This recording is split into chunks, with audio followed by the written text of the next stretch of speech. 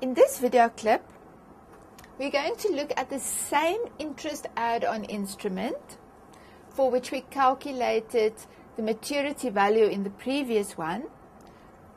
But now this video clip trades again in the secondary market on the 25th of March, and it trades at 11%.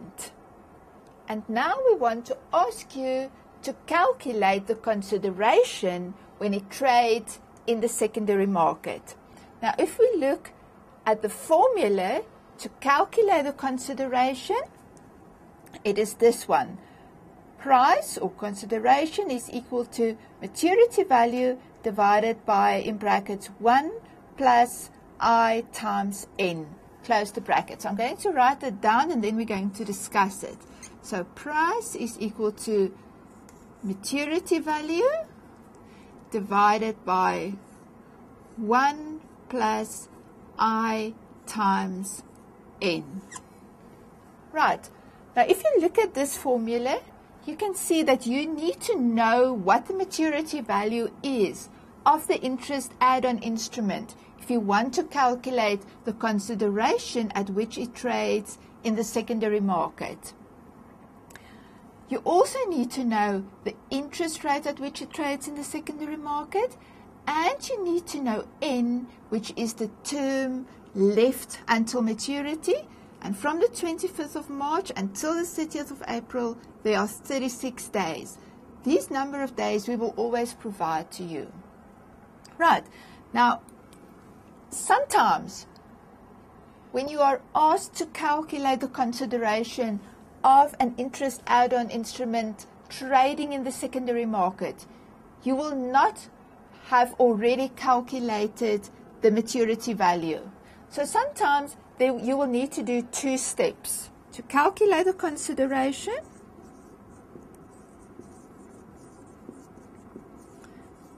you have to do step 1, which is calculating the maturity value, and then you go to step 2, which is calculating the consideration using the maturity value that you calculated in step 1. Now, to calculate the maturity value, you use the interest rate at which it is issued. You will remember it was issued at 10%. And you will use the full term from issue until maturity. So to calculate N, you're going to use the full term, which is 61 days, and divide out by 365.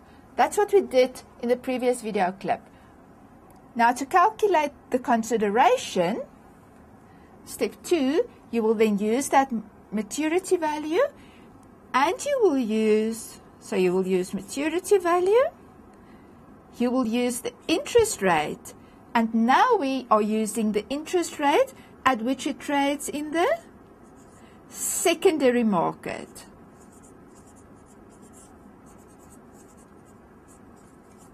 So for this instrument, it is going to be 11%. On the 25th of March, it trades at 11%.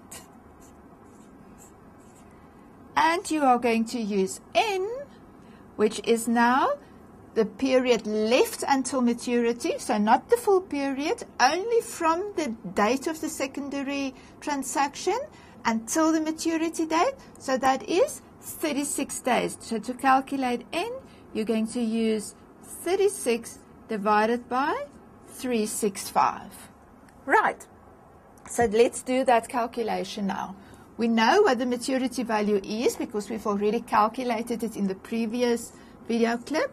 It's 10,16712,33 divided by, in brackets, 1 plus I, which we say is the I in the secondary market, so 11%, 0,11. And now we're going to use the period left, the portion of the year left until maturity, so 36 divided by 365. Right, so I'm first going to write that down. And now I'm going to calculate the amount that in brackets, starting from the back.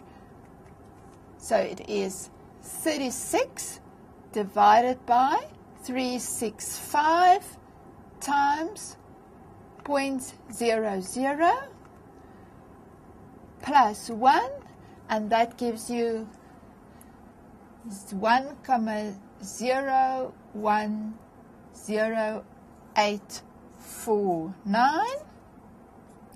And then, in order, you can now go back and say 1016712.33 divided by 1,010,849. That would give you the correct answer. But because you have this number on your calculator now, what I always do is to find the inverse of that. So the inverse is 1 over x. So I push to go to inverse, and then I just multiply with times 1016712.33, and that gives me 1,005,800,09. So 1,005,800 rand and 90 cents.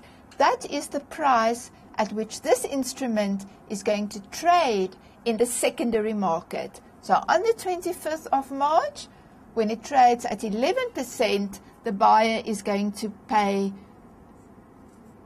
1,005,809 cents for it. We're going to keep that there because we're going to use that in the next video clip when we calculate the return on this interest add-on instrument.